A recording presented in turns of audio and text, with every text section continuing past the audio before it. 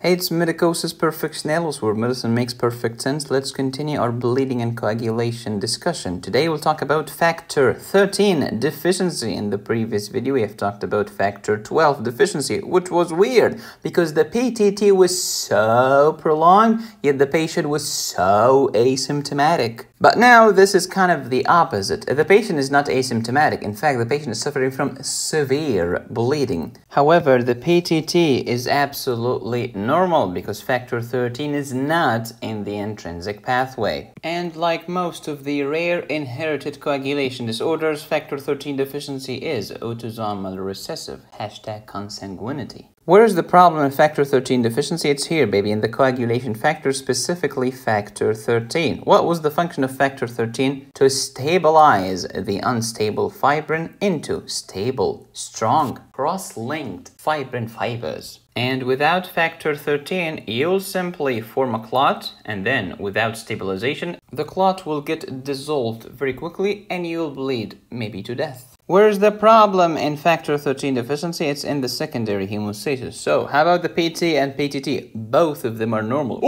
I cannot believe you. Because the problem here is factor 13. Factor 13 happens after the coagulation cascade. It's the last step when everything is said and done. So PT will be normal because the extrinsic pathway is normal. PTT will be normal because the intrinsic pathway is normal. Even TT could be normal because the common pathway is normal. However, now we cannot stabilize the fibrin, so it's not going to show up using these naive lab tests. Does factor 13 deficiency involve primary hemostasis? No, so we don't care about this slide right now. Is factor 13 concerned with the secondary hemostasis? Yeah, absolutely. It's here, baby, factor 13, stabilizing the fibrin into stable fibrin fibers. And this process is called cross-linking. We need factor 13A for active and ionized charged calcium. And that's why factor 13 is called the fibrin stabilizing factor. And factor 13 deficiency is an autosomal recessive disease, #consanguinity, especially Iranians. Factor 13 deficiency, we have a problem in secondary hemostasis. Please remember late rebleeding. Again, late, because factor 13 happens later after all of the previous factors have worked. Okay, symptoms of secondary hemostasis defects such as factor 13 deficiency. We have deep bleeding, late rebleeding, late please, after surgery, after tooth extraction and after circumcision,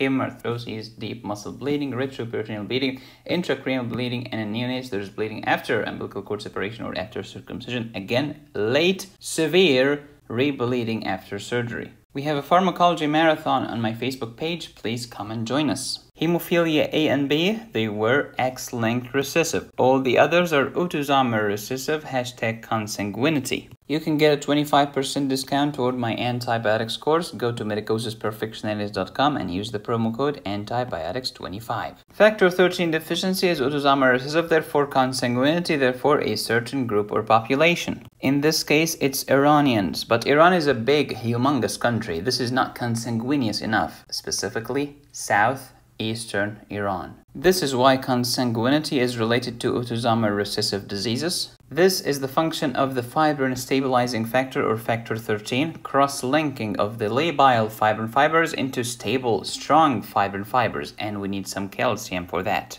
Factor 13 deficiency, etiology congenital, it's inherited, it's hereditary, it's autosomal recessive, therefore consanguinity, therefore southeastern Iran. Pathophysiology, there is decreased factor 13 activity, and therefore clinically factor 13 is very important for stabilizing the fibrin fibers. Otherwise, all of the previous steps are worthless. So clinically speaking, there is severe, late, post-surgical bleeding. There is decreased wound healing. Yeah, because for wound healing, first we need primary hemostasis, thank you platelets, and then secondary hemostasis, thank you coagulation factors, and then fibrinolysis, and then regeneration and repair. If there is no secondary hemostasis, there is no regeneration or repair, and that's why there is delayed wound healing. There is severe bleeding, and there is of course deep anatomical bleeding. Platelet count and bleeding time are normal because primary hemostasis is fine. PT, PTT, and TTT are normal because factor 13 deficiency happens after the coagulation cascade, so they will be fine. And factor 13 activity will be low. Factor 13 level, if it's deficiency, is going to be low. If it's an inhibitor or an antibody, it's going to be normal. How do we tell the difference? Do a mixing study.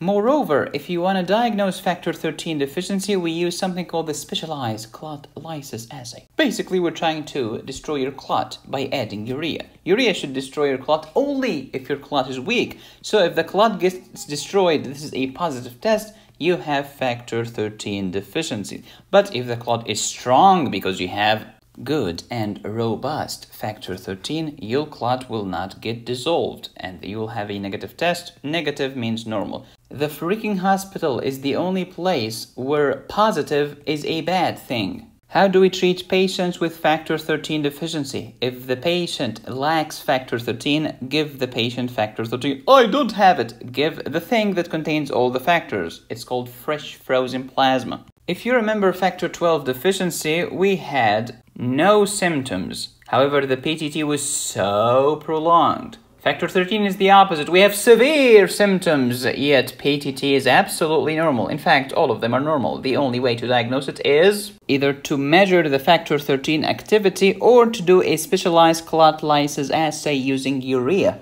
Question number 30. What bleeding disorders, whether they are primary or secondary hemostasis defects, can have normal platelet count, normal bleeding time, and normal PT, and even normal PTT? Let me know the answer in the comment section. You'll find the correct answers in the next video. Thank you for watching. Please subscribe, hit the bell, and click on the join button. You can support me here or here. Go to my website to get my antibiotics course and use the promo code antibiotics25 to get a 25% discount. Thank you for watching. As always, be safe, stay happy, and study hard. This is Medicosis Perfectionalis, where medicine makes perfect sense.